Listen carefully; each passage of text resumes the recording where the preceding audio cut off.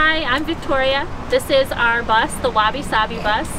These are my 4 kids, AJ, Emily, Ashley, Kaylee, and this is Chet and Tyinn. Our bus is an International 3800 and it is 38 feet long. So on the outside of the bus, we have our outdoor table that the kids and I built so we can cook outside. And then on this side, we also have our diesel heater tank. We just mounted our tank here so we can siphon from our main bus tank into that, because I was a little too nervous to tap into our tank to do that. That's Chet, our new puppy. This is our outside storage that we built in because we didn't have any. So there's large bays here, and it holds our propane for the kitchen stove also. Our under storage, I had a friend help me build it out, so it's all made from angle iron and sheet metal. He welded it together, but then we bolted it up to the frame of the bus. I was a little too nervous to have him weld on the bus because of the solar. I heard some things about shorting out the solar or whatever, so it is just bolted on there. And then we put wood doors on it. On this side of the bus, we have, first off, our camera system. That really helped me feel safe and secure on the road, being by myself or with the kids. We made sure to have that. The system that we use is Blink from Amazon. This camera system is completely wireless and just connects to our router, and I can magnet them anywhere on the bus to have different viewpoints, so I can see all around the bus if I hear a noise or something's making me nervous, and I just check it on my phone and I get alerts and things. So that is definitely helpful. I'd highly recommend that for anybody, but definitely females or families. So then going down this side of the bus, we have a whole bunch more outside storage built in. This one is waterproof, so this is where I store like all my cords and my extra things I really don't want to get wet. We have our first water hookup. We have 2 separate ones that go to different tanks, so we'll talk about that. And then our 30 amp shore power for charging. We don't use that very often. And then this is more storage, and this houses all the kids' outdoor toys, our generator, and then gas cans and outdoor trash storage. That's big for a big family. We produce a lot of little bags and we need to get rid of them. Sometimes we're not near a garbage can, so they go outside so they're not stinking up the bus. Our solar on this side, it's 3 panels that are 380 watts a piece, and that just goes on the front half of our bus right in front of our kayak rack. Our paint, we used Henry's Tropical on the roof, and we actually ended up painting the entire bus in that when I realized how cool it made the bus. It was like 15 to 20 degrees difference instantly. So the bus was bright white. And then we got to Arizona with some friends, and I was jealous all my friends had pretty colored buses.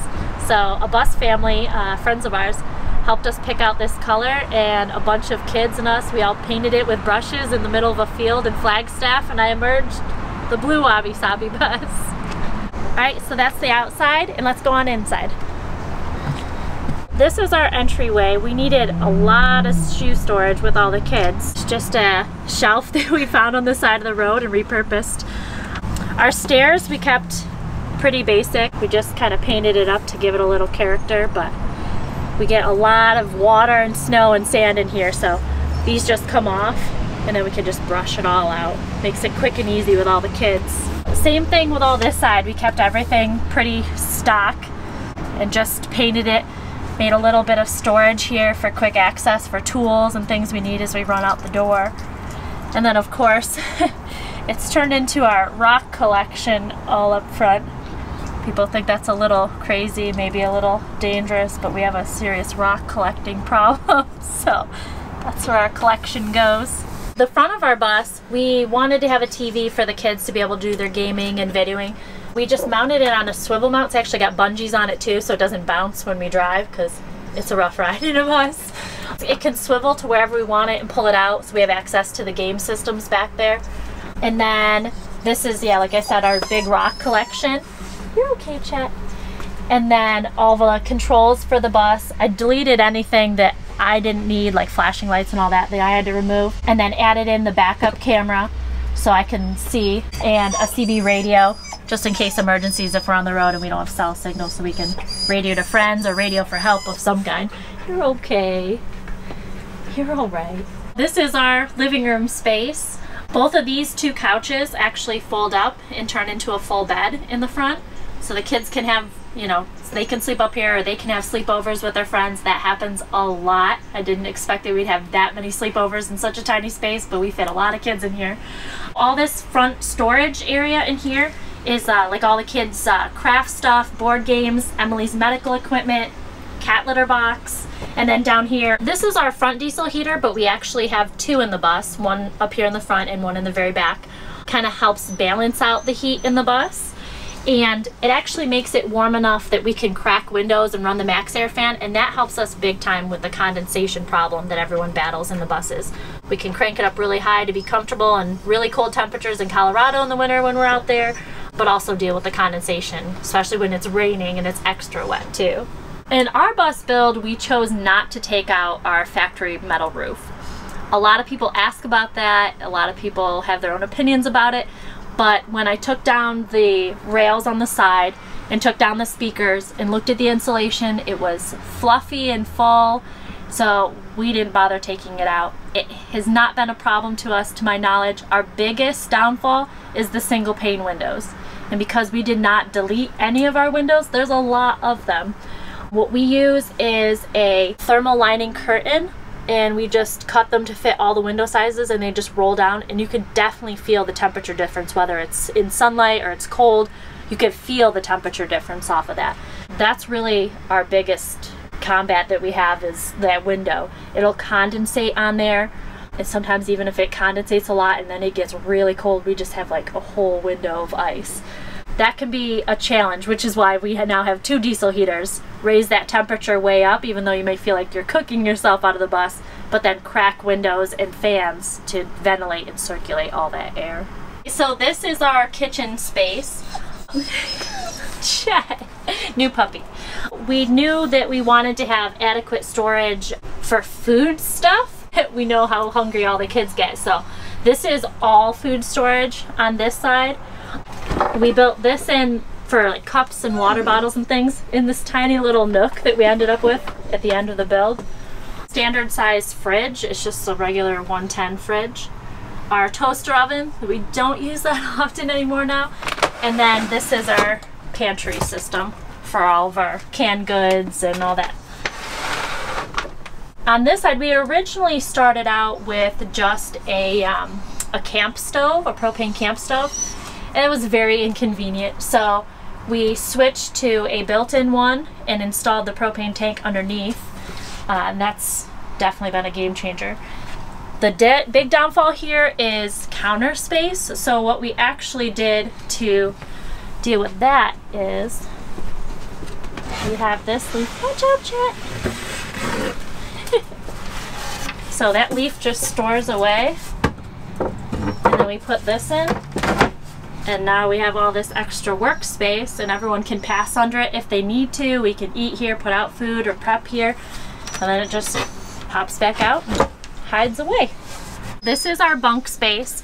When it came to building the bus, the kids' bunks were actually my biggest priority, to make sure that they had plenty of space for head height, to make sure that they were comfortable so they enjoyed themselves. So we went as far as measuring the kids in a sitting position, measuring them in length, so we made sure they had room for shelves in the end of their bunks. And because this is narrow in here, and everyone wonders, why did you make your hallway so narrow? I'm obviously the largest person in here. We wanted to maximize the kids' bunk width. We came as far out as I could comfortably walk through here, which came into us building these ladders, I guess is what we call them, but they're super thin plywood with just footholds cut out so the kids can get into the top bunks. But that's worked out really well for us. So, and then there's a tiny bit of storage under here. It's about like 8 inches tall. We just keep some off-season extra stuff in there because it's not super convenient to get to, but they just lift up on top. And we did have trim here, but again, with that whole condensation and airflow problem in bus builds, this was a huge cold zone, and when that cold air was sitting under the bunks, it made the kids cold and there was moisture. So we just removed all this wood, and now that all that air moves around under there, we don't have that problem anymore. So these are our 2 hallway closets. This is all the storage for the kids' clothes in the bus. They each have 2 crates and then hanging storage stuff. And that's it. That's about how much clothes one of our preteen girls had before, so they really downsized. And then these doors are multi-purpose for bathroom and for hallway closets. So they just kind of slide back and forth on that track system. You're okay. And then this is our shower and toilet in this side. So it's just a stand-up shower, and we use curtains to go around ours. The metal's just for looks. And then we have a DIY composting toilet with a urine diverter in here. We actually tried like 4 toilet systems. We didn't like any of them. They were pricey, they didn't work, the angles were not right for kids, all that stuff. That one just, it works super easy. We just deal with it every day. It goes out into a separate tank. It's perfect. What are you getting into? And then on this side of the hall is actually our sink bathroom with a second toilet. And we get a lot of interest in that because apparently no one else has put 2 toilets in a bus, but it just made sense to us. Okay. Just made sense to us coming from a large house and having several bathrooms. Kids always need to go to the bathroom at the same time. I don't know what that phenomenon is, but that's all I envisioned as a mom. I was like, we need more than 1 toilet. And because I like building symmetry for whatever reason, it just worked out that way. And I was like, we totally have room for 2 toilets. So we have 2 toilets. This is the back bedroom, my room. We kind of use it as a multi-function space, you know, extra family space and my room. But it's changed multiple times. It used to be 2 big couches that converted into a bed. I thought that converting the bed was not going to be an issue, but I just didn't like it. So I went with an actual memory foam mattress, and now it's a fixed bed. But it does lift up, and underneath this side is all of my solar. And then on this side over here is our water. So water heater, pump, okay, all that stuff. And then behind the bedroom doors here is tall cabinets, and that's where I put all my clothes in the back. The bed is a queen size, so it gives us a little gap at the end for storage for blankets and things, which is nice. It always just seems to fall together and give you all these neat little perks. On this side, underneath here also is our diesel heater that we had recently added in. So that just helps balance out that heat from front to back. My battery bank in the bus here is 4 Battleborn 100 amp hours. It's a 24 volt system, so it's 200 amp hours at 24 volts. So we have a 24 volt Victron inverter charger in here. And then we also have a 24 to 12 volt converter. So we have a bus bar that runs anything that's 12 volt in the bus. And we also run off a Sterling DC charger, so that runs off the bus alternator, so we can charge the solar while driving. I learned that early on. We had a big solar failure with a different system, a different company.